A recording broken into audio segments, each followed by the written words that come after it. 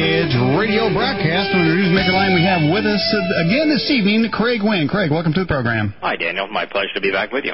Well, it's great to have you back on, and we never seem to have enough time with you on the 2-hour period that we have you on. And I told people last week, when Craig comes on, they better be listening very hard because you put the facts out at a rapid pace. Well, we sure try to awaken people to the reality that much of what we have been told, both by politicians and our media, even what we're taught in school, is not only wrong, but it's so wrong that it makes us incredibly vulnerable. Mm-hmm. In what way?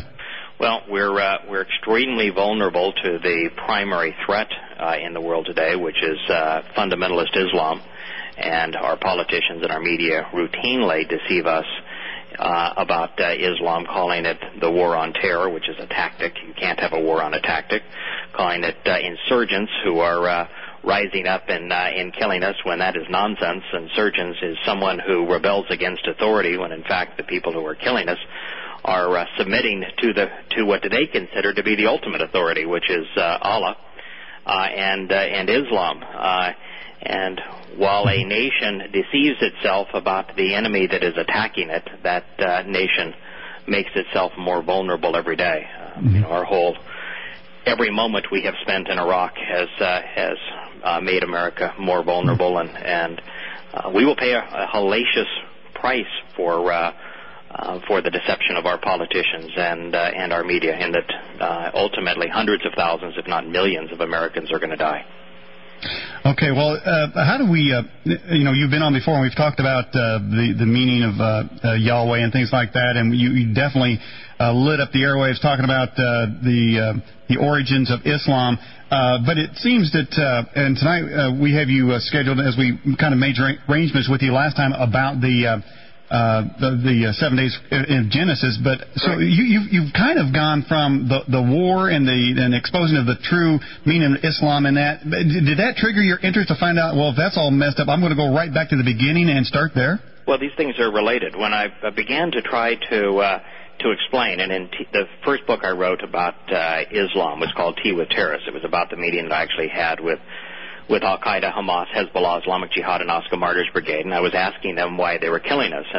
And their answers to those questions in my meetings with them became the basis of the book, Tea with Terrorists. And in that book, I made an attempt to lay out a 3-part plan that America could have implemented and prevailed against Islamic terrorism. Now, we as a nation have done exactly the opposite, so we are losing the war. But in that plan, step 1 is directly related to what you have just said. We are so deceived as a nation in terms of who God is, what He wants, and what He has actually revealed, that we've lost our moral compass.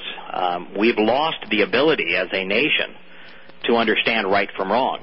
And when you're in that position, then there is nothing that you can do to defend yourself. A great example is that the Christian right in America reelected George W. Bush, and yet George W. Bush is probably the most lethal man to occupy the White House in a very, very long time. A man who says that Allah, the God of Islam, who is modeled after Satan, is the same as the God of the Bible, whom I'm not even sure if he knows his name, but his name is Yahweh. They are absolute opposites, and yet this man says that they're the same. And because we don't know what Scripture actually says, we as a nation can be fooled so badly that people who call themselves Christians and evangelicals will jump up and down with glee for having reelected this man that has deceived the nation about something this serious. Well, you talk about George Bush being the most lethal person that we've ever had. It does seem that there's a whole lot of major denomination leaders like CNN, TBN, these types of things that are running to back him up, to say he's bringing back the Christian way, so to speak, back to the country. Do you disagree with that? That's the whole problem with being deceived as a nation. We think that the man who is lying to us, who is making the country considerably more vulnerable, is the man who is the believer who is telling us the truth. And just nothing could be further from the truth. A man who is part of Skull and Bones and won't deny it cannot be a Christian. There is a zero intersection between those who will be saved and spend eternity with God in heaven and those who are members of Skull and Bones. It is just an absolute impossibility. One is an illuminist organization that is based on a reverence for Satan, and so how in the world? What is it that has caused the Christian right to be so deceived in terms of what Yahweh is like and what He dislikes to Hey, Craig, fill the airways with such nonsense? Okay, well, let me try something on you. We had a guest here a few weeks ago named Stephen Schroeder, and he has exposed the absolute connection between the U.S. government and the infusion of paganism in with our buildings and our laws. Oh, you're talking about Washington, D.C. being founded on Freemasonry as opposed to Christianity? Yeah, correct. He's absolutely correct. Yeah. Every one of America's leaders was either a Freemason. The highest-ranking Freemason in America at the time of the country's founding was Benjamin Franklin. The second highest was George Washington. Every person that George Washington elevated to positions of power, including every general in the Revolutionary War, was a Freemason. And George Washington was intimately aware of Adam Weishaupt's infiltration of Freemasonry and really co-opting Freemasonry worldwide for the purpose of the Illuminati. Now, the Illuminati may sound conspiratorial for most listeners, but Adam Weishaupt, who was the founder of the Illuminati, was the creator of communism and what we call the New World Order. Thomas Jefferson, well, not high up in terms of Freemasonry, was a deist, as was Adam Weishaupt, and the primary place where this communist New World Order Illuminist doctrine grew initially was in France with the Jacobins, who led the bloody revolution known as the French Revolution, and Thomas Jefferson was deeply steeped in that. In fact, Thomas Jefferson, when someone condemned Adam Weishaupt for being both deist and Satanist, Thomas Jefferson said, "No, I think Adam Weishaupt is one of the most noble men who ever lived." Yeah. Well, to finish the point, he said, because you asked, you were sort of out loud wondering how could people be so blind, and what Stephen Schroeder said was that when you mix the profane with the holy, then a spell is created.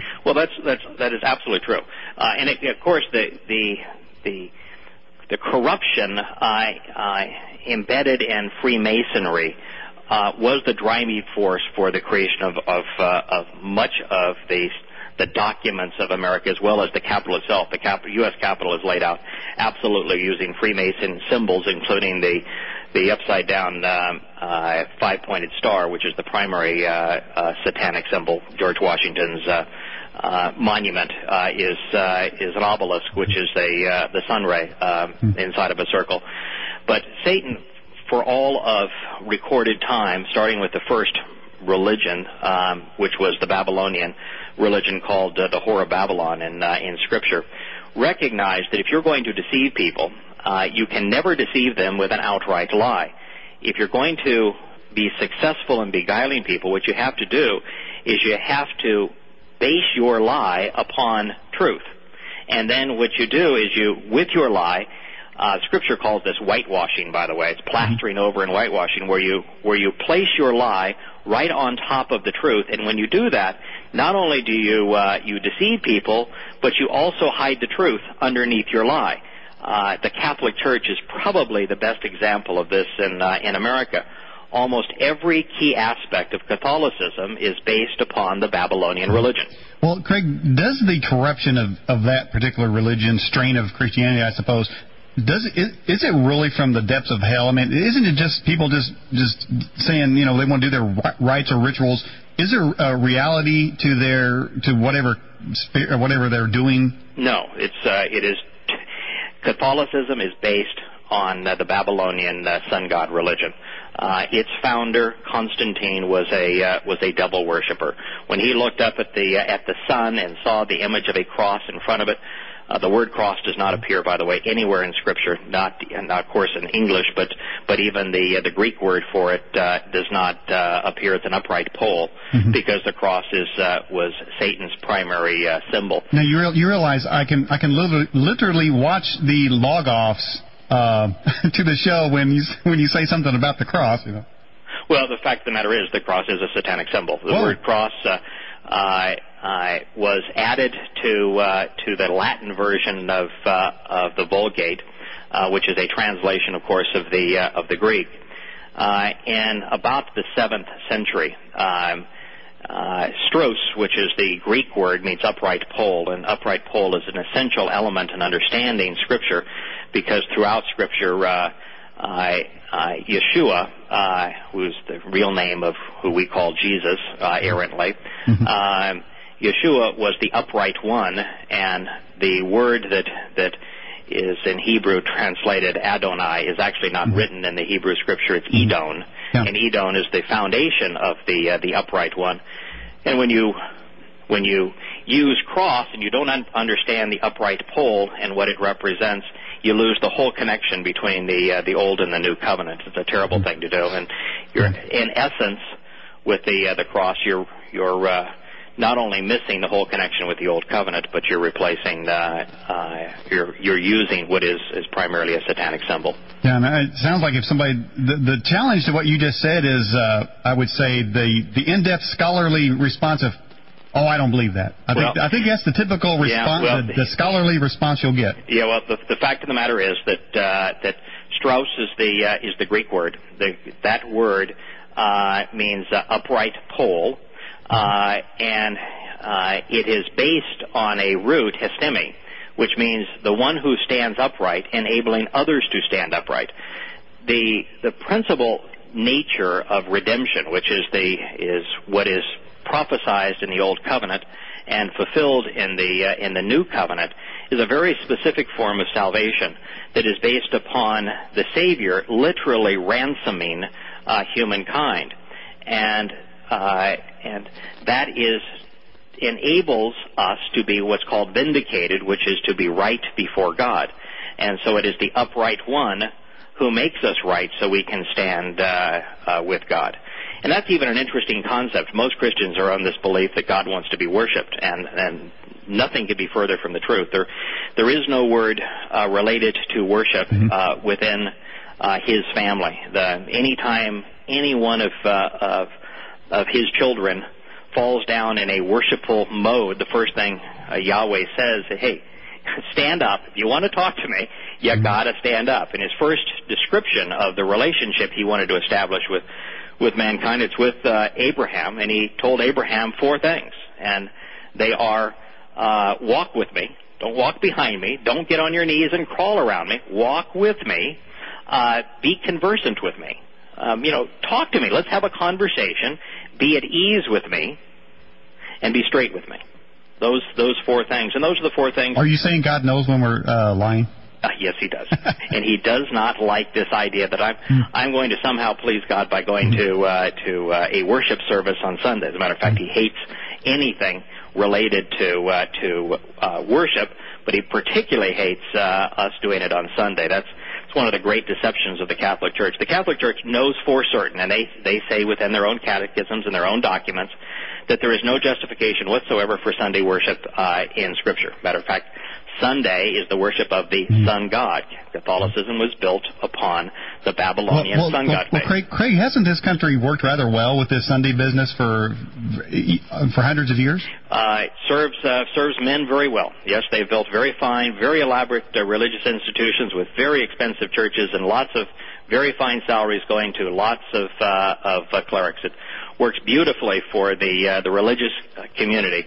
Yahweh has a very clear message about it, both positive and negative. The positive is remember the Sabbath and keep it set apart. That is the day that you should not do ordinary work. Yeshua, who is the example, always went to the synagogue on the Sabbath.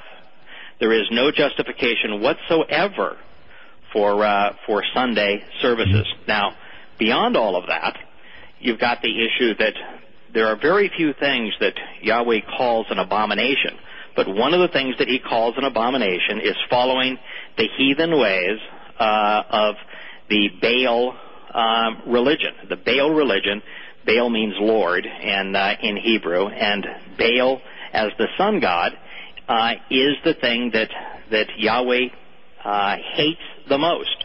And central to the worship of the sun god was to worship on Sunday. Now, the devil wants to be worshipped. Yahweh does not.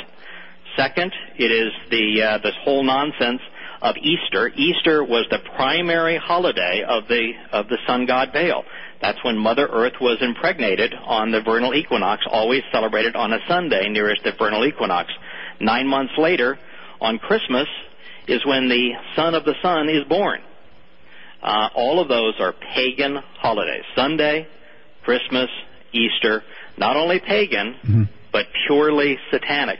Yahweh has 7 mikra, 7 set-apart assemblies that are required for man to keep those appointments for all eternity.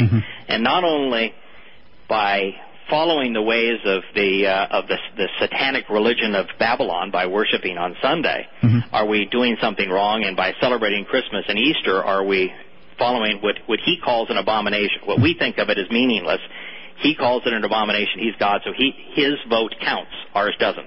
Craig, but we also forget the 7 mikra, and when we forget the 7 mikra, we lose the whole concept of the integration between the Old and the New Covenants. Craig, I just got back from the Smoky Mountains again. I get there quite often, I suppose. But I was in Cherokee, North Carolina, and there's something called the Trail of Tears. I'm pretty sure you may have heard that. And what happened was the white men wanted their land, and so they just kicked them off the land. But to finish them off, besides taking their land, and to finish them off, they brought in the Christianizers and tried to Christianize them. And the thought occurred to me as I was in Cherokee that while they accused the Cherokee of worshiping pagan idols, they brought their own in and said, hey, no, those are the wrong idols. Worship our idols. Was I wrong in that conclusion? I know you're right in that conclusion. Yahweh only gave man 2 rights. And one of the things that he did not give man is the right to compel anyone else's religion. As a matter of fact, Yahweh hates religion. He is anti-religious. And the idea of compelling someone to say, you will either accept our religion or we will either kill you or we will imprison you is completely alien to his scriptures. The 2 rights that he has actually given man have nothing to do with the Declaration of Independence. They are the right to know and the right to choose. Those are the only 2 rights that we have as human beings that are God-given rights. The right to know, the right to choose. The whole idea of compelling people as that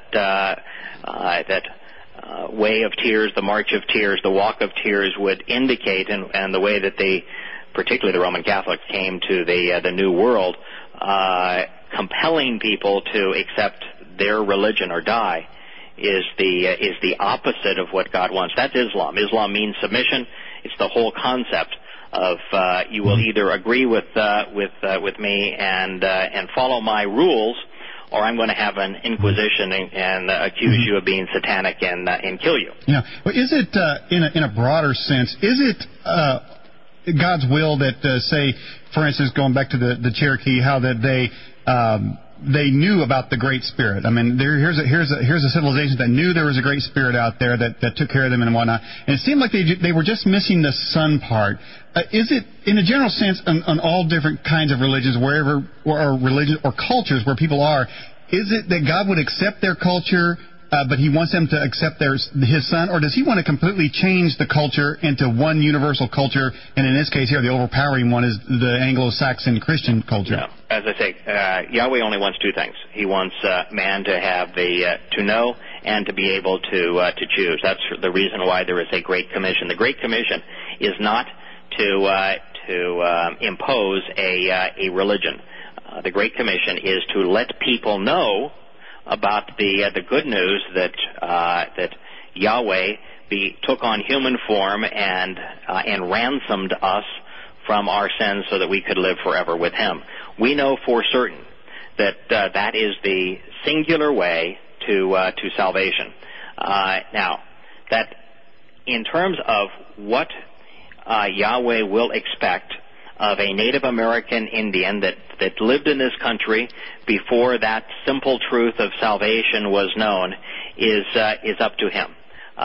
It's his gift to give. He can apply that gift any way he wishes to, and I am certain that he will be fair and reasonable. But it is our job to tell the world the truth. Now, the way the world works now, there would be very few people who would not have access to the truth of salvation as presented by Yahweh in his Scripture. And we know for certain that those who rely on that gift will be born anew and live forever with Him. As for those who do not and have not heard the good news, that's between them and their Maker. You and I don't get to play God and determining what happens to them. Okay. All right, we have a question coming on the Edge Radio broadcast website. What do you think about the movie The Passion of the Christ? Well, there are things I like about it and things I don't like about it. One of the things I really detest about it is the fact that a significant part of it came from this necromongering woman who said that she, as a Catholic, she had this revelation and that she was given insights into what the Passion was like, and that's part of the stirring of all of this. Any insight that is received from a dead spirit is an abomination to Yahweh. Mm-hmm. A lot of Catholic women say that they get revelations from Mary. Mary is very, very, very dead. Mm-hmm. She cannot hear prayers. Yeah. To pray to Mary is an abomination according to Scripture. She cannot hear you. She is not an intermediary, and so part of it was based on that. Second, while it does have a scene at the end that is a resurrection scene, and that's a very good thing, and while it is important for us to know the level of suffering that Yeshua went through to redeem us, the price He paid, an hour and a half of beating a man up for 5 minutes of resurrection has the story way out of kilter in terms of what is reasonable. I mean, if you look at the totality of Scripture, there are three pretty detailed accounts of the crucifixion in the Old Covenant. The best depiction of the crucifixion in Scripture is Psalm 22, about the sacrifice that Yeshua's soul made in Sheol, which is the place we call hell, is depicted in Psalm 88. And the reason for it, the best presentation, if you will, of the gospel message is in Isaiah 53. And then, of course, in Matthew, Mark, Luke, and John, you have some fairly brief depictions of the crucifixion. And if you take all of that and you put it in the context with the whole scriptural message, you've got 1% versus 99%, and the Passion of the Christ is 99%. 1%. So I just think it's out of kilter. Okay. All right. Simple question. Are you in the Zionism?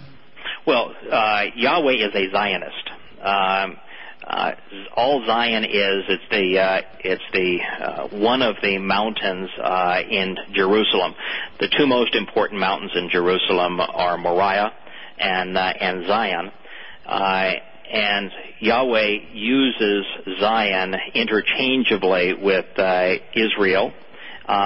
Israel actually means one who strives, endures, and is empowered by God. And he uses Zion interchangeably with Jerusalem and interchangeably with Israel. And do people use to not be pro Israel and not to be pro Jerusalem, one cannot be part of Yahweh's family. Those things go hand in hand. So anyone who is part of Yahweh's family must absolutely be a Zionist. If you are not a Zionist, then you are kidding yourself in terms of thinking that you have a relationship with the living God. Don't people use the word or the term Zionist as a derogatory term, though? Of course. For better part of 4,000 years. Isn't that usually used to stop the conversation? Well, yes. For better part of 4,000 years, the Yehudim, which is the real name of Jews, there was no J in Hebrew, so Jew is a corruption, but Yehudim, which means follower of Yah, they have been despised by most people because all of the religions of the world have chosen God's chosen people to hate and condemn. If you can crucify the messenger, it's easier to hide the message. So one of the reasons that Zionism is considered a derogatory term is because it is one of the ways people who don't know any better, who are usually ignorant, use to destroy any conversation that a Yehudim or Jew is having. Craig, I didn't cut the grass today, and I have like 5 acres, and I very well could have, but I did work on a website today. Did I break the Sabbath? What the Sabbath says is that you should not do your ordinary work. If your ordinary work is to be a radio host, then you could be breaking the Sabbath unless the job that you were doing on the Sabbath was the work of Yahweh. For example, what we're doing right now is the work of Yahweh. So you and I and anybody can be about His work any day of the week. But if we are a plumber, we're not to plumb on the Sabbath. If we are a lawyer, we're not to practice law on the Sabbath unless by practicing that law, what you are doing is a direct benefit to Yahweh's desire to expose lies and witness to the truth. Yeshua read Scripture in the places of assembly on the Sabbath. He healed on the Sabbath. And as a matter of fact, the day that he was in Sheol, which was a Saturday, a Sabbath, was the day that his sacrifice actually redeemed our souls. Our souls were not redeemed by his body's death on the cross, but rather by his soul's suffering in Sheol for our behalf. And of course, he did that on a Sabbath. He did all of his work on a Sabbath. Okay. All right, Craig, we've got to go to break here. Just stay with us through the break. Everybody, you're listening to Craig Winn, and we're talking, well, we're just going around wherever the conversation goes. You just stay tuned. It's hot, and I'm sure some of you may think you were offended, but you need to wait. Don't take that offense just yet. You hear the end of the conversation and where this thing is headed, especially as we get deep into the subject matter of the 7 days of Genesis is in the second hour. My name is Daniel Ott, and welcome back to the Edge Radio broadcast. My name is Daniel Ott, and I thank everyone so much for joining the show. If you want to continue the conversation live while we're on the air, you can go to the Edge Forum right there off the website. Craig, welcome back. Thank you.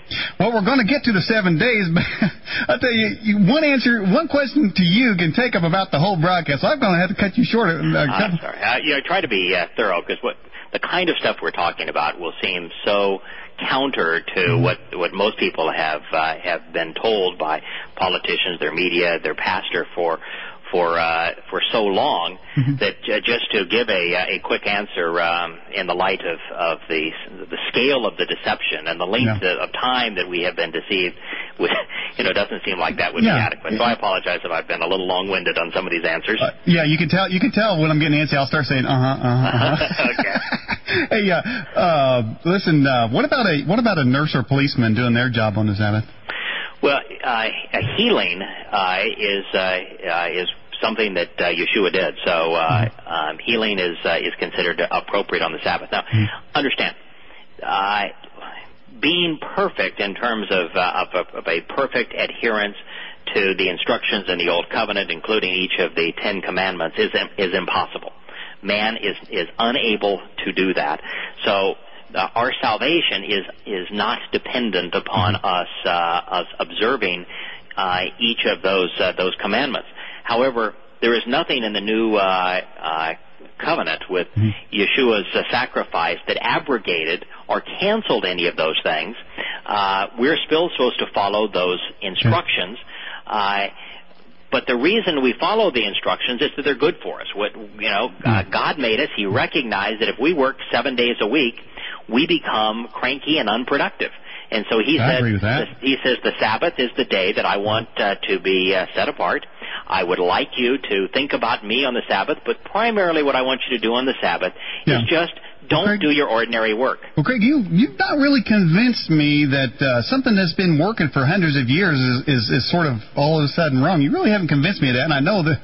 It's not my job to convince you. It's my job to tell you what Scripture says. Mm-hmm. Scripture says that the Sabbath is the day that we are to keep set apart. Man says that it is Sunday, unless you live in one of those terrorist countries, one of the 50 Islamic countries, and they say that it is Friday. You have a choice. You can believe and trust men, or you can trust God. It's your call. We had an interesting comment from one of our previous guests. It said something to the effect that Moses prayed to the moon god. Do you know anything about that? No, Moses didn't pray to the moon god. That's absurd. No, Moses. Now you realize, of course, we got some emails here that have said you're absurd. Well, that's people can say whatever they wish to about me, but the fact of the matter is, when I speak about Yahweh, I only share what he shares in his Scripture.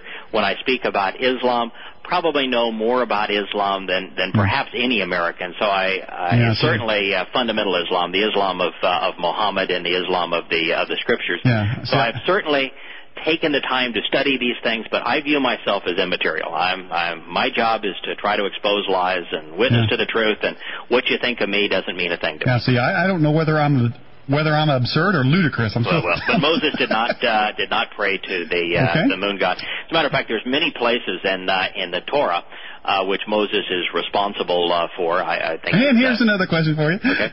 What day did Jesus rise from the dead? His name was Yeshua, but it would have been. It appears that the timing was what would have been considered the very end of the Sabbath, because when the women came, they came before the sun rose, and he was already gone. So if he was gone before the sun rose, he would have risen at the end of the Sabbath. The way that he timed this is really it's a very important thing here. The way that he timed his sacrifice, time in Sheol, and resurrection was to copy identically the first three mikra. He hung on the upright pole on Passover, which was Friday. He went into Sheol. His soul went into Sheol. His spirit could not. His spirit had to leave him. That's why he says, my God, why have you forsaken me? His spirit had to go back to Yahweh, because the spirit cannot go into the place of separation, nor can the spirit die. But the soul can, and the soul went into Sheol and did the principal redemption on the Sabbath. The next day, in terms of the mikra of Yahweh, is by the way, the Sabbath would have been unleavened bread, where sin is removed from the body. The next is called first fruits, which is and first fruits is this harvest of souls who have been made pure, had the sin removed from them. So he was acting out the first three, the mikra, Passover, unleavened bread, first fruits, and then, of course, the fourth mikra, which is the Feast of Weeks, which is come as you are, sinners, Jews, Gentiles. Right. That's called the Feast of Weeks. 50 days later, in Greek, we called it Pentecost. That's when the Spirit fell upon the disciples. All right, now Craig. Okay, now I notice you refer to Yahweh and Yeshua. Right, that's what they call themselves. Is there a cult movement out there that has to do with the Yahweh name? Lots of them, of course. You're not obviously part of a Yahweh cult of any kind, are you? I don't belong to any organization of any kind. I'm not. I'm anti-religious and I'm non-political. So no, I do not belong to any organization. If you don't belong to any organization, you can't belong to a cult. The fact that there are people who are bad, who happen to know God's name, doesn't make God's name bad. That's like if there was if somebody who was a rapist knew my son's name and used my son, it does not make my son a rapist. Mm-hmm. So the fact that some bad people use Yahweh's name doesn't change the fact that Yahweh has but one name. Yahweh is his name. He revealed his name 7,000 times in the Old Covenant Scriptures alone, and man chose to replace Yahweh's name with Satan's title, Lord, which is Baal. Okay. Do you think we're supposed to celebrate the holy days of the Jews? They aren't the holy days of the Jews. They are the 7 Mikra of Yahweh. They are his festivals and feasts. He tells us emphatically that these are appointments that are meetings for us, and that we are to keep these meetings for all eternity. And there are 7 of them. They begin Passover, unleavened bread, first fruits, and then 50 days later, Feast of Weeks, which we call Pentecost. Then a very important date that most Christians haven't a clue about, which is trumpets, which is called actually Shout for Joy. That's when the rapture will occur. Then you've got the Day of Atonement, which is the day that Yeshua will return, and then you have Tabernacles, which will be the first day of the millennium. All of those days are essential, and when we don't know them, it makes it very difficult for us to understand Yahweh's message of salvation. Mm-hmm. Well, you obviously are well versed in that. Now, coming up in the second hour, we will be talking about the 7 days of Genesis. Why don't you give us a precursor? Can you give us a look at that? We've got these guys that are saying we should teach intelligent design. There's some that want creationism taught in schools. There's religionists that think that science is all wrong. There's scientists that think that religionists are all wrong.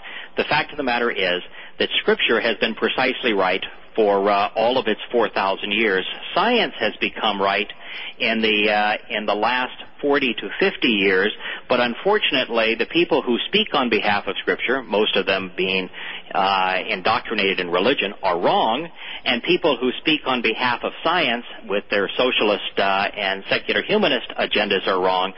But in fact, science as it currently exists and Scripture agree totally. There is zero difference between the two of them. Okay, and so that's a pretty good tease. All right, very good. Hey, I'll tell you what. Now, here's a question. We might as well just finish our conversation about the Sabbath and the different things you're talking about during this hour. But now, this is the kind of thoughtful question that I do appreciate, rather than just calling a guest an idiot or a kook or whatever, or unlearned, whatever, as I'm getting here. Here's a question for you. During my study of the Sabbath in the Old Testament, it appears the Sabbath was based upon lunar cycles, such as it was on the 8th. The 8th, 15th, No. The Sabbath, 7 days of the week have nothing to do with a lunar cycle. The things that have to do with the lunar cycle are the 7 Mikra. And the reason that the 7 Mikra are based on the lunar cycle is because before man had mechanization, the only way for the world to set their clocks was based upon the cycles of the moon. So the cycles of the moon were literally established for the purpose of being able to reckon the start of months, and therefore the 7 Mikra of Yahweh. But the Sabbath is completely independent of moon cycles. There's 29.5 days in a moon cycle, and there's 7 days in a week. They don't compute. Mm-hmm. Now, see, I could search those scriptures, and I wouldn't come up with either what that question was or what you're saying. So it's very detailed. The thing we're talking about right now is in Leviticus, but there is no tie between the Sabbath and the moon at all. The Mikra are often called Sabbaths, but it's a special Sabbath, which means that it's a day of rest. So regardless of what day Passover or first fruits or unleavened bread falls on, it is a day set apart. So it's called a special Sabbath. But that's only in the sense of being set apart. The days of the week have nothing to do with the cycle of the moon. All right. In a sentence, do you believe in the Christian Trinity? No. Yeshua is the human manifestation of Yahweh. The set-apart Spirit, mistakenly called the Holy Spirit or the Holy Ghost, is a manifestation of Yahweh. That manifestation is designed to do all motherly things. She protects us, cleans us, nurtures us, washes us, teaches us, protects us.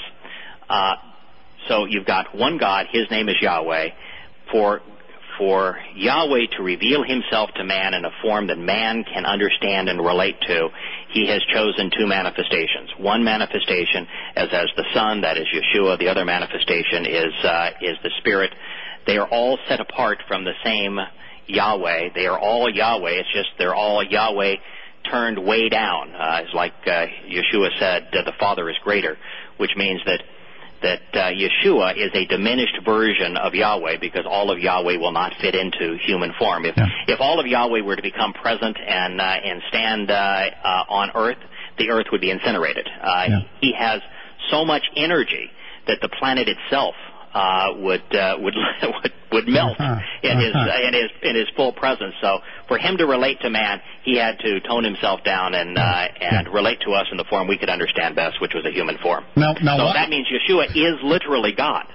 Yeah. But there is no Trinity. That's the reason why there's nothing discussed in Scripture at all about Trinity. It's a man-made concept based upon, by the way, the Babylonian mystery sun god religion.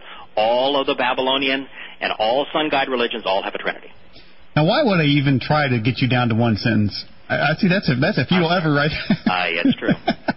Hey, what's the difference between your love for, your love for Israel and that type of Zionism, and say the Illuminati? Is there an evil group called the Illuminati Zionists? Yeah, the Illuminati was founded by Adam Weishaupt. Are they Zionists? 1776.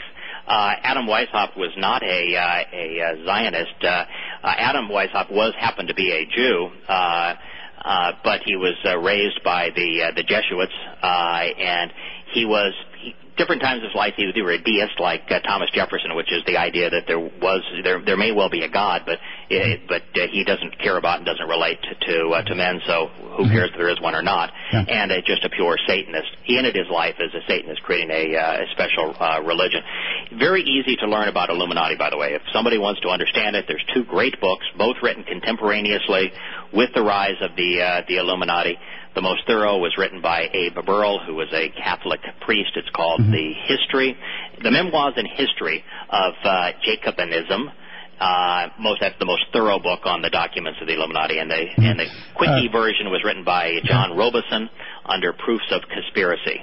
So if you want to know about the Illuminati, that's the place to read. If you do that, and then you read a few books on the current practices and morals and dogma of the Freemasonry, and then you study the United Nations, Council on Foreign Relations, those kind of organizations, you'll see that Skull and Bones, for example, you'll see that almost everything that Adam Weishaupt taught has been manifest right through. Very quickly, somebody wrote in and said, Kenneth Copeland said that Yeshua suffered in hell, and he went there to preach to the captives. Did he suffer?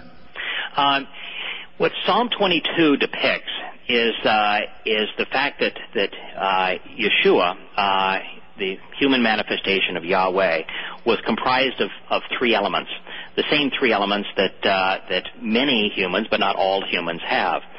He had a physical body. His physical body was nailed to the pole and beaten to a pulp. But his physical body isn't isn't the full scope of what redeemed us. His spirit returned back to Yahweh on the pole before he breathed his last breath, because Yahweh is immortal. The spirit cannot die. His soul, and Yahweh, it's a nephesh. Yahweh has a nephesh, but his nephesh, his soul, is only associated with the Messiah. So for him to take on human form, Yahweh had to have a soul. It is his soul that descended into Sheol. It's actually the deepest part of Sheol, which is the place of separation. So if you want to, my guess is that Kenneth Copeland doesn't have a clue as to what actually happened on the pole. Probably doesn't understand that souls are mortal. That the spirit is immortal, but souls are mortal, and that Yeshua actually had to have a soul, and it's Yeshua's soul, not his spirit, that descended into Sheol. Okay, all right. We got to go to our 9 o'clock break, Eric Craig. Just stay with us through that period, please. Sure. Everybody, you're listening to Craig Winn right here on the Edge radio broadcast. And then in the second hour, we're going to be talking about the promised and prophesied 7 days of creation in Genesis. And I know we're still getting questions on this first hour. I suppose we can continue. Hey, my name is Daniel Lott. You're listening to the Edge radio broadcast. And this interesting interview will be posted tomorrow on our website for free and without commercials, our gift to you. And we'll be back after the break. All right, on our newsmaker line, we have back with us Craig Winn. Craig, welcome back. Well, thank you. We're going to exterminate lives. There were two in the news break that are worthy of extermination, far end of the scale. But one was the president saying that we're going to stay in Iraq until the Iraqis can stand up. The fact of the matter is that 3.5 years ago, I predicted precisely what would happen in Iraq, because it was obvious that we would spill blood and coin, and when we left Iraq, we would leave it worse than we found it. That we would, in fact, empower the Shiites who would unify with Iran, and that the very people who were responsible for 9/11, we would hand over the keys to the world's second largest oil reserves. In fact, spilling our blood and coin to make a situation worse than we found it. The situation in Iraq is we've now had 15,000 Americans either maimed, mutilated, or murdered over these last years.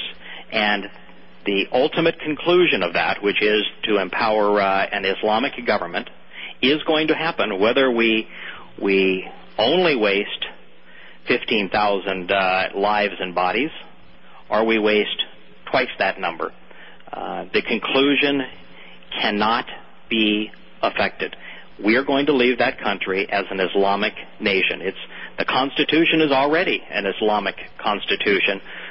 And so to stay there and sacrifice twice as many lives and bodies for a failed mission is borders on murder. Yeah, I'm thinking a lot of people on all kinds of sides of the issue are beginning to believe that, because it's obvious. I mean, I've been saying it for 3.5 years, but the very fact is, when you go in and you commit troops based on a lie, which we went into Iraq based on a lie, and you are afraid to say who the enemy is, then the likelihood is by the time that you leave, you will have empowered that enemy, which is exactly what we've done. We've taken the Shiite clerics and turned over the keys of that kingdom. Yes, Saddam Hussein was a bad dictator, but a bad secular dictator in terms of the security of America is infinitely less risky to America than an Islamic government, particularly one that will be aligned with Tehran, because Tehran either already has or soon will have nuclear weapons which they'll use in America. Now, on the opposite sides of the coin, the Democrats said that they're celebrating the anniversary of Social Security. If you were just to take the federal budget, the amount of money our government spends, one might be surprised to know that America is already a socialist country. 70% of the money spent by the U.S. government is spent on wealth redistribution, taking from those who have and giving it to those who have not. From each according to their ability, to each according to their need. Yeah. Primary socialism is represented with 70% of what the U.S. government does. America is already a socialist nation, which is precisely what the socialists said years and years ago, that America will wake up a socialist nation and not even know how it happened. Well, now I think that those who disagree with some of the things you said in the last hour, I think they might be shaking and say, well, maybe you do have some truths there. Okay, Craig, I tell you what, let's get into this then, talking about the 7 days of Genesis there. Start us there, and let's go forward, see what we can find out. Okay, well, first of all, to frame the issue, those who think that the Earth was created in 6 Earth days, and that somehow the dinosaurs were around 6,000 years ago, and that if the Earth was not created in literally in 6 days, just 6,000 years ago, that the Bible is untrue, are fools. That's the simplest way I can say it. That is an absolutely absurd position, because it is clear that the Earth is millions and probably 4 billion years old, and that the universe is probably in the range of 16 billion years old. For those who say that life has arisen strictly based on from inorganic material based upon random chance, they are fools as well. In fact, they may even be the worst kind of fools, because it's man's arrogance there that says that we are nothing more than just the sum total of our parts. Mm-hmm. There is no research being done in America now on the creation of life, if you will, out of inorganic material, because scientists have come to recognize that macroevolution, that from inorganic material all the way to man, is a mathematical impossibility. Absolute mathematical impossibility. So they have to go somewhere else. And so science itself knows that it did not occur that way, although the proponents of science, the socialists, want you to believe it. For example, Darwin was actually a theologian. Darwin wrote twice, in fact, I think it's 3 times, in his groundbreaking work that life required a creator, but once life was created, that random mutations were capable in natural selection of changing individual species. But Huxley, for example, who took that work, edited those parts of the commentary out and said that evolution proves that there is no God because there is no need for God. Science, as recently as 50 years ago, thought that the Earth always was. Science did not come to the position that the Earth had a beginning, therefore a creation, until Hubble discovered the redshift and learned that galaxies are moving away from us as evidence that the Earth, not only the Earth, but all of the universe had a beginning.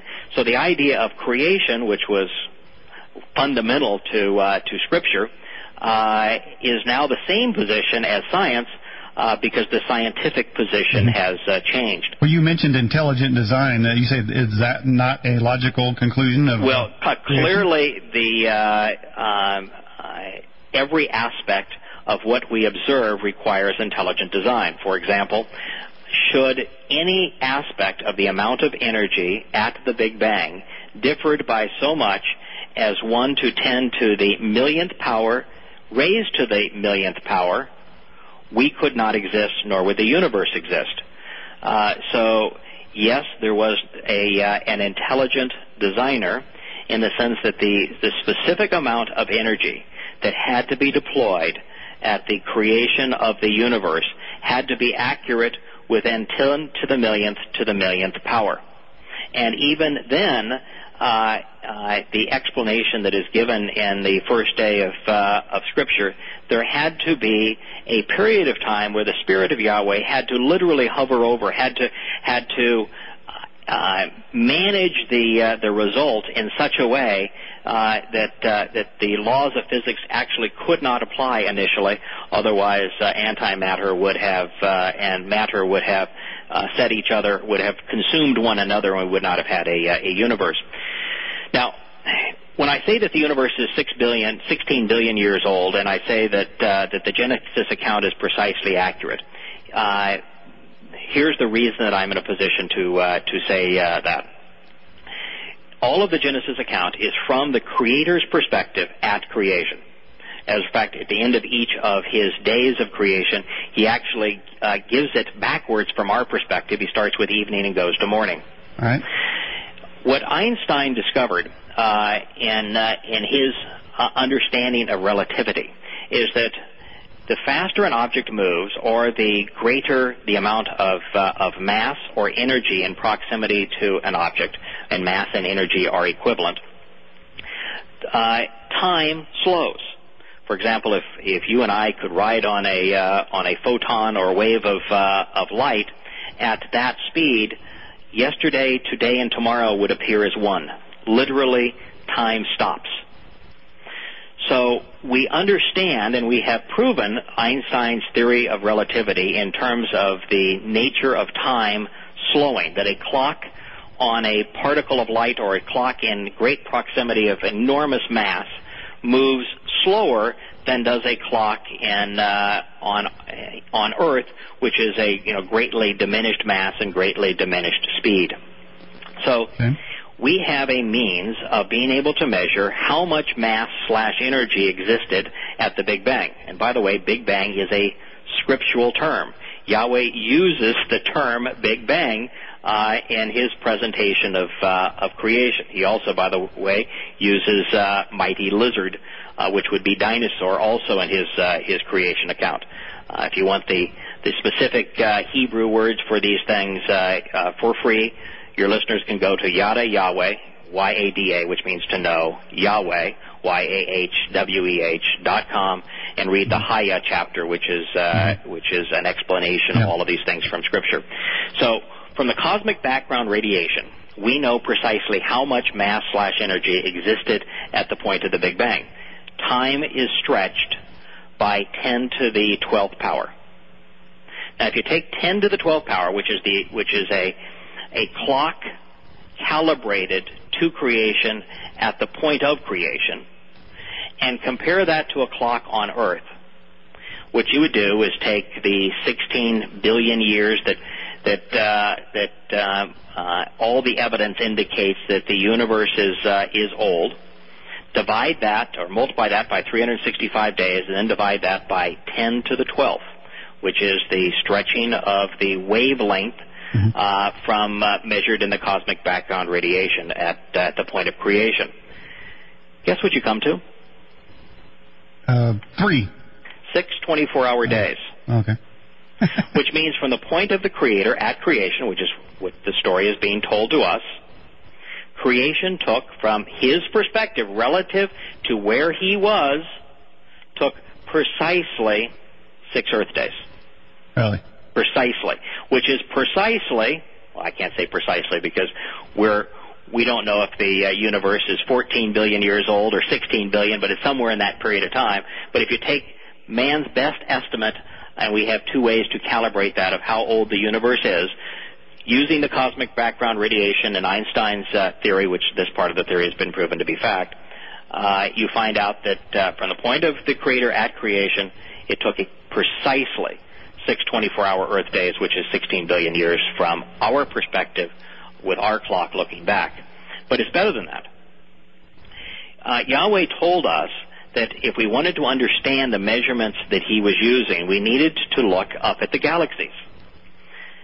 Galaxies, the spiral galaxies, which represent the overwhelming percentage of galaxies, are all based on a thing called a natural E. It's the most reoccurring logarithmic scale in nature. A nautilus shell, for example, is the most visible sign of the natural E. Right. Natural E basically says that each ring is twice the size of the one previous, or moving from the outside in, half the size of the one that it follows. And so if you were to look at creation from the way that he tells us to, he tells us if you want to understand the measuring stick for creation, you've also got to apply the natural E. Now, that would also be consistent with Einstein's theory, which says that time... Wait a minute. Who told us we have to understand the natural E? Yahweh. He said, if you want to understand the measurement, the specific measurement unit that I'm using for creation, I want you to look at the galaxies. Every galaxy of consequence is laid out with what science now calls the natural E. If you didn't know what is the natural E, all you'd need to know is that each ring is twice the size of the one that it follows in terms of the gap, the distance between the rings. Okay. Now, what you want to apply that to creation, you'd recognize that while the creation from the Creator's perspective was exactly 6 24-hour Earth days, 16 billion years of our time, it was not a straight line progression. In other words, you can't take 16 billion and divide it by 6 and understand each of the duration of each of those 6 days from our perspective. You've got to use the natural E, which means that the first day would have been twice as long from our perspective, identical from his, but twice as long from our perspective as the second day. So the first day was, from our perspective, 8 billion years. So in other words, the creation of the first galaxies and the first stars took place in the first 8 billion years. The creation of our solar system, because our Earth is a second-generation star, the fact that our Sun is a second-generation star, the fact that our Earth has so many heavy metals is proof that it is a second-generation solar system, because you only can get these heavy metals in the depth of a very large star. Otherwise, you'd only have hydrogen and helium and oxygen to build with. So we are a second-generation star. Almost every scientific account has our solar system beginning about 8 billion years ago. Earth is probably, in the form that we know it now, about 4 billion years old. Okay, I'll tell you what, Craig, we do have to go to break. Let's hold it right there. Everybody, you're listening to Craig Winn, and I told you last week you have to listen hard because he rolls the facts out hot and heavy right here on the Edge radio broadcast. We're going to be right back after the break. And welcome back to the Edge radio broadcast. On our newsmaker line, we have with us Craig Winn. Craig, when you messed up a lot of people's theology and things in that first hour. I was wondering, do you apply that similar sort of edge to the creation story? I mean, what is it you're bringing to that is more than, say, just the time period? Is there something that we don't know about? Well, the first thing I did to appreciate the creation account is that I translated it directly out of the Hebrew, because when you rely on English translations, they vary from bad to terrible, and it's very, very difficult to understand Yahweh's message translated into an English Bible. They just do a very poor job. So the very first thing I did is I went back to the Hebrew, and I created a translation of the Genesis account using what I call amplification. It's a style that the Jews used to use long time ago, where you recognize that every word in one language can never be translated perfectly into one word from another language, that words have shading and connotation, and it's important to know those things. So that's the first thing I did. The second thing I did is recognize, because I've got two sons that went to Cambridge to study under some of Stephen Hawking's doctoral students, and our engineers and are particularly adept in relativity. So I studied relativity to come to understand it, because if you don't understand relativity, you're not in a position to understand time. And that's what's being spoken of in the Genesis account. So all I did was apply those two things: an accurate understanding of time, which we know now, and an accurate translation of the words. And so everything I'm sharing with you is based on those two things.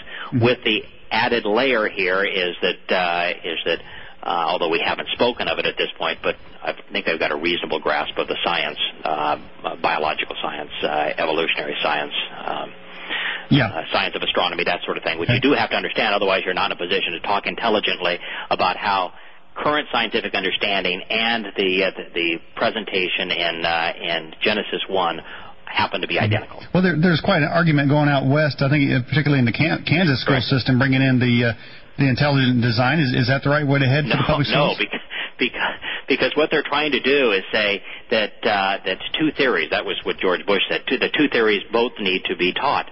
There aren't two theories. There's only one. What Yahweh revealed in Genesis 1, and what science now understands to be true, and not what is printed in our textbooks. Our textbooks are really the product of illuminized minds, of man pretending to be God. But what science knows to be true and what the Scripture says are the same thing. So if you're strictly to teach the science as it is accurately known, the Scripture concurs completely with that. So no, I'm not in favor of teaching creationism in school.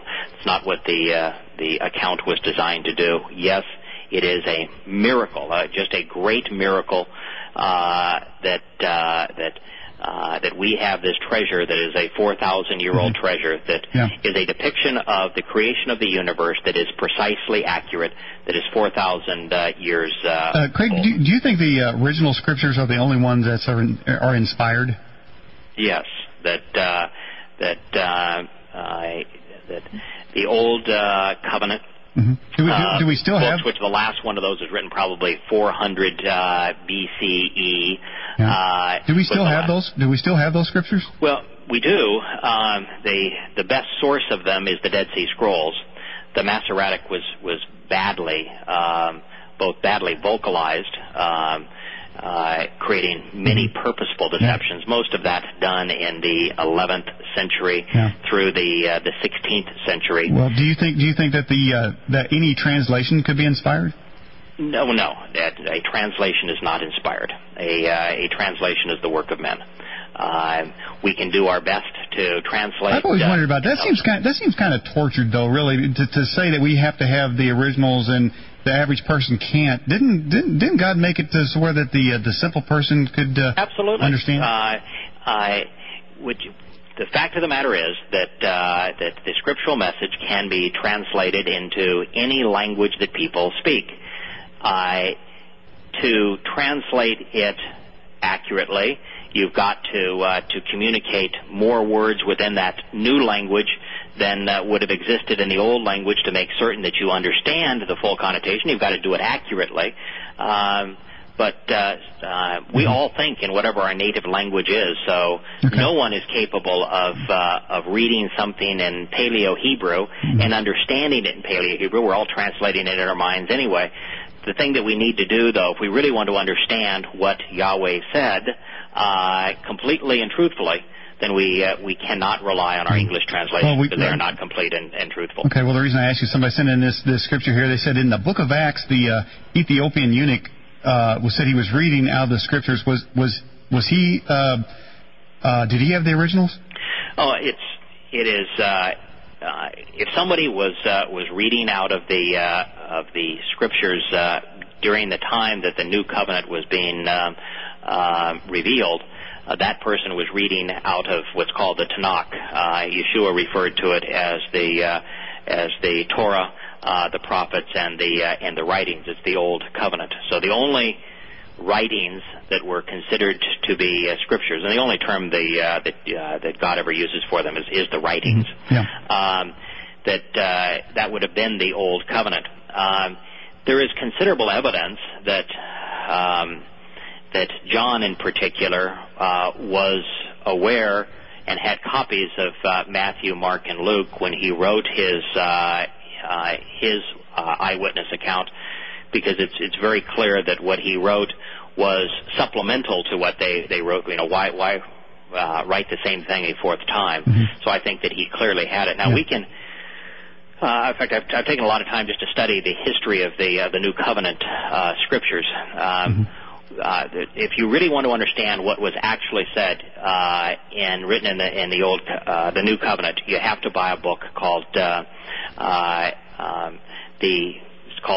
text of the oldest Greek New Testament manuscripts. It takes the 69 manuscripts that have been found dated prior to Constantine. Yeah, well, from Constantine on, they get corrupted very, very badly. But prior to Constantine, we have found 69 manuscripts that cover 85% of the New Covenant.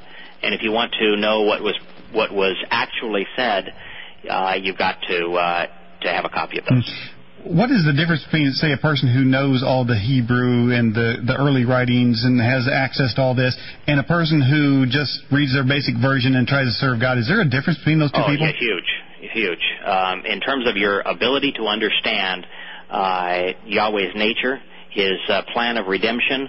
Once you understand it more thoroughly than, say, somebody in a church, say, and they go on an outreach somewhere. Night and day. For example, you would never use the word church. The word church is a made-up word. It's a pagan sun goddess, the name of a pagan sun goddess, daughter of Helios.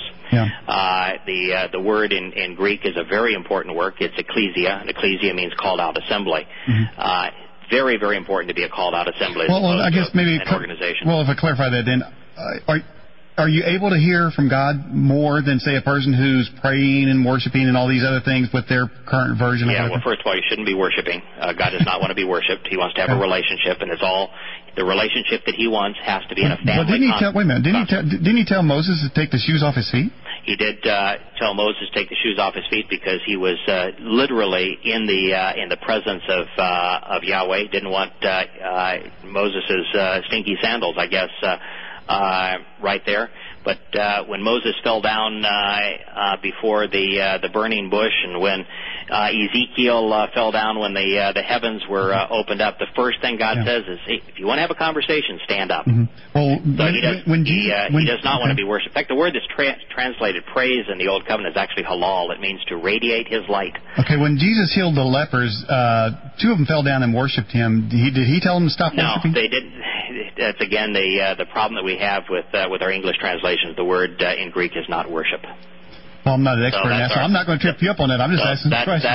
That's the problem. Again, it gets into, like, for example, there's a passage that talks about every knee shall bow, and it's repeated 3 times in the New Covenant, so people are aware of the verse that comes from Isaiah, but they never read the context of it. And in the context of it, the people that are bowing are those who are being judged, and the only people who are being judged are those people who are not part of Yahweh's family. So. Yeah, now I know what you mean about reading in the context, because for years I've always heard you're supposed to tithe, and so once I went back to Malachi to look, because that seems to be the single scripture that's always quoted, and when I got to looking in that scripture in its context, there were 2 ordinances listed there, but they only take the one, which is the tithe. There's another ordinance there that says that you have gone from the ordinances, but the church never talks about that other one. Yeah, actually, the primary discussion of it's in Leviticus, because the Levites were a people who were called to be the officials in performing the atonement sacrifices of the Mikra, but in tithing to them so that they would have some sustenance, because they were not included in land grants.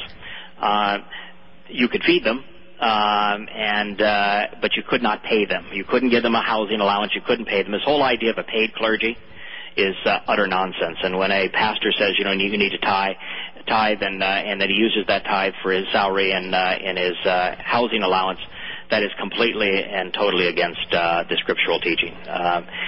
All of Yahweh's messengers had jobs. Paul was a tent maker. They all had jobs, and that's the way that he wants. Well, yeah, it seems also that Paul said that he said, "I have a power over you. I could use it and take your money, but I'm not going to." That's absolutely right. Well, how come the preachers don't use that verse? Because religion is all about money. Religion is all about money. Every religion is a man-made construct. Yahweh despises religion, and if you are the preacher of religion, then you're going to get what's called the greater condemnation. Now, this is one of those things that, to give you a great example of what you can learn if you read the scriptures in Hebrew and Greek and understand them in Hebrew and Greek, which, by the way, you don't have to know Hebrew and Greek to be able to do. There's wonderful tools. If you want to buy the best tool, it's made by Logos software. But you can buy books that will do this for you as well. It'll give you every single word. You can use an interlinear, and you can buy word study guides that give you word for word and what those words mean. One of the things you will find is that rather than being 2 choices and 2 destinations, which is what every Christian, whether Protestant or Catholic pastor teaches, you either go to heaven and live eternally with God, or you go to hell and you're eternally punished. That's absolute nonsense. It's not what the scriptures say. If the scriptures said that, then Yahweh would in fact be Allah. Allah, that is his view of things. He can't wait to torture people. A God who would say, torturing people now, isn't he? A God, that's right. A God who would say, "Love me, or I'm going to torture you forever," isn't lovable. And I don't know why most Christians don't just deal with that reality. A God who would say, "Love me, or I will torture you forever," is not lovable. He would be sadistic. Well, yeah, but and so that's not what Scripture says. Well, wouldn't people say that when you say God would do this or he wouldn't do that, aren't you really making God in your image? I'm telling you, God has revealed what he is like in his Scripture. What I am telling you is what he revealed in his Scripture. He gave us his Scripture so we might know him. Remember, there's two God-given rights: to know and to choose. One of those rights is to know. If you don't know, you can't choose intelligently. What Scripture says is there are 3 choices and 3 destinations. The vast majority of people are going to choose annihilation. It's going to be as if they never lived. At the end of their life, their soul will die, and that's it. They aren't tortured forever. Depressing. Now, those who are religious, those who are political, those who are teachers, and they use those positions to deceive, popes and presidents, for example, many, many pastors, they're going to get their perpetual condemnation. It's spoken of both in the Old Covenant and again in the New Covenant. The best depiction of it in the New Covenant happens to be Matthew 23, where Yeshua takes the scribes and the Pharisees. The scribes would be considered the politicians, and the liberals, the Pharisees, would be the religious right.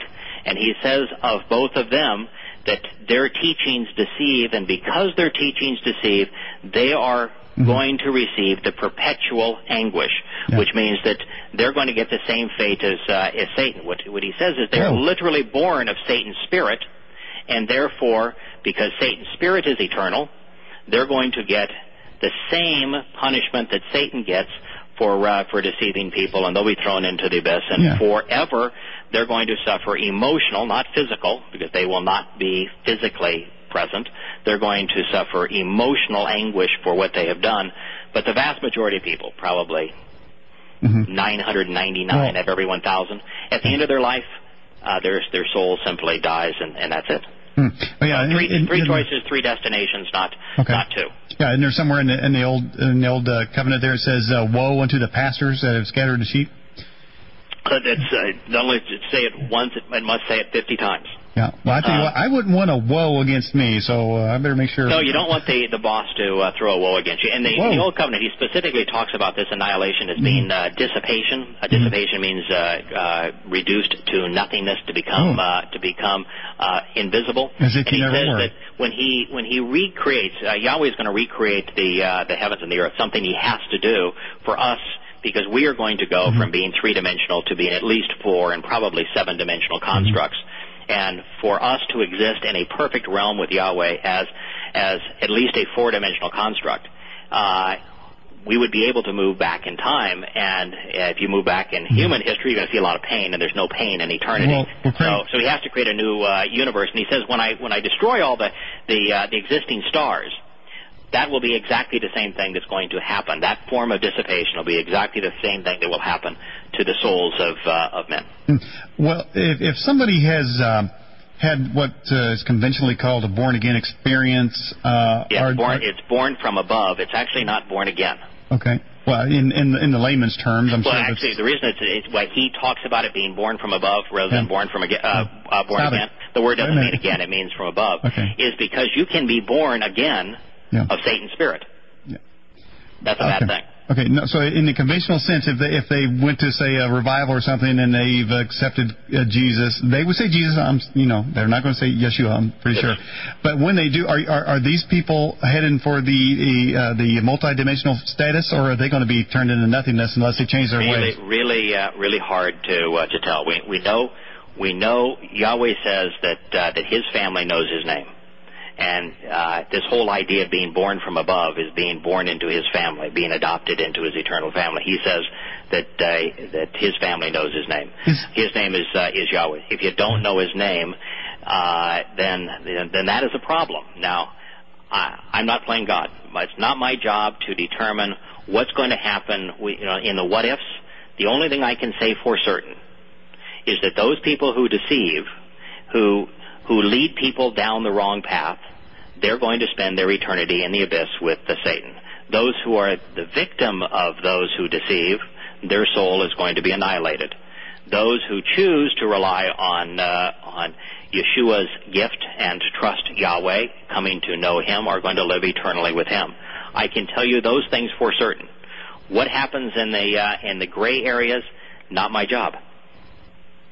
It's not one of the jobs I've been given, so I'm just, in fact, no human is given that job. So you feel like your job is you feel like your job is more of like a clarification? My job is to do two things. And my job is no different than your job. Our jobs as members of Yahweh's family are to understand, expose, and condemn deceptions. I'm with you on that. Deceptions, political deceptions, definitely with you on that. You name it. We are called to understand, expose, and condemn all forms of deception, which would be religious deception, political deception, academic deception, you name it. George Bush deception? That is correct. Okay. And then we are called to witness to the truth. Okay.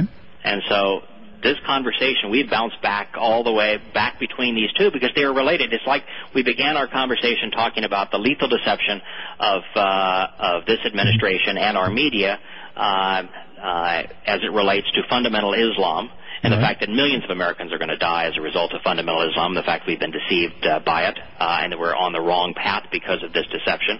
But the reason we can be deceived is because we don't know the truth. If we knew the truth, we couldn't be deceived. So these things are hand in hand. Knowing the truth makes it much more difficult for people to deceive. So we can't, in general, we don't have the truth in general as it is. 99.99% of Americans are unaware of what Yahweh is actually like and what He revealed. They're worshiping on Sunday. They're celebrating Christmas. They're celebrating Easter. They're calling their Savior by the wrong name. They're using Lord, which is Baal's name. We are deeply confused. And being that confused, we can't differentiate Christianity from Islam, and we can't tell right from wrong when it comes out of the mouths of our politicians. Right, and so in the deception phase, we have no problem sitting down and having a prayer with a Muslim as he prays to his God, and we pray to ours, and everybody prays to theirs. And that's right. And we call it just getting along. Yeah, there's lots of gods that man has made. Unfortunately, none of them are real. You always get these letters to the editor to say that the religion is the base of all wars. How do you tell that person who has seen some of the shenanigans going on in the Christian church and the Catholic church and these other kinds of things to tell them, okay, that we're agreeing with you, because it sounds like you're agreeing with them who say the religion is a bad thing for mankind. Yeah. Well, absolutely, religion is a bad thing for mankind. Okay, so what do you give back to the atheist? Yeah, here's the thing, though, that most people don't understand. There is really no difference between politics and religion. Almost all politicians become powerful based upon religious constructs. The first religion, the Babylonian religion, was equally political and equally religious. Mein Kampf, Hitler's explanation of what Nazism was equal parts religion and politics, but most people don't know that. Islam, equal parts religion and politics. Communism, which was created by Adam Weishaupt through his Illuminati, Adam Weishaupt knew for certain he was creating a new religion. He said that he had to create a replacement morality, which we call today political correctness. He had to teach this new religion and this new morality, otherwise his agenda would not prevail. So religion and politics are in essence the same beast. If you look at history, prior to the last 100 years, religion has been the primary killer of and the cause of wars. In the last 100 years, the religion of man, secular humanism, socialism, communism, has killed more people than all religions that serve a god, false or otherwise, combined. But communism is the religion of man. It just elevates man to the status of God. It has been infinitely more lethal. So if you're an atheist and you're gloating and saying, yeah, I always knew those religions were wrong, don't, because the atheist religion, the religion of man, has been more lethal than all other religions combined. Now, I noticed that a lot of people have objected to things that you said earlier, and now I know that also in the Scripture it says something about if it were in the end times, if it were possible, even the very elect would be deceived. Now, I would think that each person, each listener of the religious sort that are listening, would think that, well, they're not the ones deceived. You are, and some of my other guests are, and some other whole religions are, but not them. Wouldn't it, by definition, mean that if it were possible to be elected, we need to really examine what we believe and how we come to believe it, rather than assume that we're the ones who are not? Therefore, would not the truth be something that's so far off of what we've conventionally heard that we might want to start looking there to see if that's if any truth lays over there, will shine light on the deception we're already in? Yeah, absolutely. The reality is that most people who are listening to us are basing their reaction on their opinion as opposed to actual evidence. The Scriptures, as they are revealed, condemn the practices of both Protestant and Catholic Christianity. And so if you wanted to know who's right, your pastor or your opinion or what I am saying regarding the fact that Christmas and Easter and Sunday worship and Jesus and Christ and all of these things are wrong, and that the right thing is Passover and unleavened bread and first fruits and Feast of Weeks and trumpets and tabernacles and atonement and the Sabbath and Messiah, Yeshua, and Yahweh, there is one source. Now, this is what's really interesting about this. If there is a God who is knowable, there is no question that God would have revealed himself to us. And the only form of communication that has any lasting value is written communication. He would have left a written record. If there is no God, then, of course, there would be no written record. But you want to see, is there any credible written record from a being that would live outside the confines of time that could reveal himself to us? There's only one. There's only one credible revelation from a supernatural being. That's the Scripture. Mm-hmm. The book that we erroneously call the Bible, but made up of the Old and New Covenants. It not only is the only credible source of information about our Creator and about His creation, it literally proves its legitimacy. Some 3/4 of Scripture was prophetic when it was written, and the purpose of the prophecy was to demonstrate that the source of the inspiration knew the future before it happened. The only person who can know the future before it happens is a spirit that lives outside of the confines of time. And the only Scripture that has detailed prophecies, where the majority of the book happens to be prophecy, is what we call the Bible, the Old and the New Covenants. And I just did, in Tea with Terrace, the first book I wrote on Islam, just for fun, I did 20 messianic prophecies, and came to the realization that by chance fulfillment, it was 1 to 10 to the 56th power. There aren't that many fundamental elements in the entire universe. One of the most interesting is Daniel 9, where 500 years before it happened, Daniel predicted the exact day in late March on our calendar of 33 CE that Yeshua would walk into Jerusalem and be cut off not for himself but for all mankind. Mm-hmm. 500 years in advance, he predicted the precise day that he would walk into Jerusalem. 4 days later, of course, he was crucified on the pole of Golgotha.